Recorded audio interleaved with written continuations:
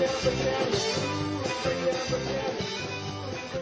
all, this is Chris with Everyday VBA. In this video we're going to be looking at how to loop through all of the cells within a range. It's actually pretty simple code. It's code that you're going to actually use a lot once you start coding in VBA. First thing we're going to do is we're going to open up our Visual Basic Editor. You'll notice I already have it open. To get there, hit Alt F11. You can also go to your Developer tab, click Visual Basic. If you don't have your Developer tab, you can actually get to that through File and then Options and then click some other stuff in there. Let's see what that is. File. Sorry, I got a little distracted. File, and then you're going to do Customize the ribbon, and you're going to click that Developer tab. All right, so first thing we're going to do once we have that Visual Basic Editor open, we are going to open up a module. We're going to call this Subcell Loop. Sounds actually really funny. We're going to dim C as a range. And the reason we're going to do that is because a cell actually is a range. It just happens to be a range that is a 1-by-1 range, or one row and one column. So what we need to do now is we're going to do for each C in selection. Now selection is a range, and so what I'm going to do is I'm going to go through this loop, and then we're going to kind of simplify it a little bit, or just show you how we would change it up just a little bit. So first thing we're going to do is we're going to go next. Anytime you do a loop, whether it's do loop or for loop, best practice is do that for and then do the next, and that way you don't forget it. You don't get a compile error. Those are pain.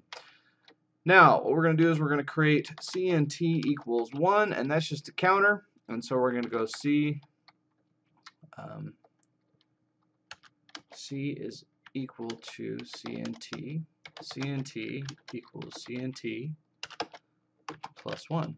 What this is going to do is it's going to go in and it's going to, in our cell that we're in, it's going to add a number. And let me just go through this real quick. Now my selection is right there. CNT is equal to C, and it puts it right in there. Now I've only got a 1-by-1 range. We're totally cool. Okay, now let's go ahead and alter that a little bit. We're going to delete this. We're going to come in here. We're going to have a bigger selection. Let's go ahead and give that a shot. And again, I'm hitting F8, which just walks you through one time. If you hit F5, it'll go through the whole thing. It'll go really fast, so don't blink. So we're going to go 1, and it's going to go to that next cell. It's going to go 2, and I'm just holding that down, and I'm actually going to hit F5, and it's going to count, and I had 40 cells open.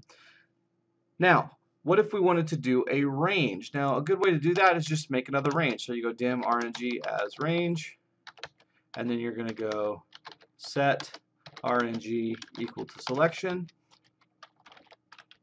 And then instead of putting selection there, you would just go RNG. Now, our range could be whatever we wanted. We would just have to specify a specific range. Now, same thing happens. I'm just going to hit F8 just to walk through here this real quick.